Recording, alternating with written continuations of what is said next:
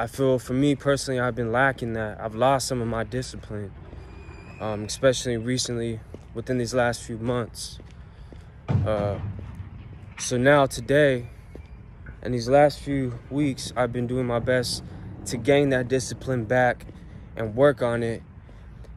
Why is discipline important? It's because it creates consistency, it creates routines, it creates a better relationship with God, most importantly.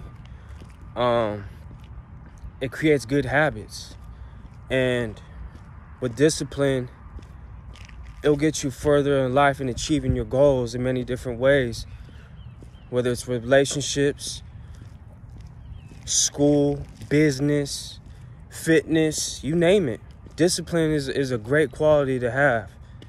And that starts off early in the morning, waking up, brushing your teeth, wash your face, pray first. All glory to God. But making your bed, getting into the word, or going to your schedule, your planner, whatever it may be, or telling simply as your kids, I love you, man. So again, I hope and pray that, we all work on our discipline, your discipline. It's a great quality to have. That's all I'm saying.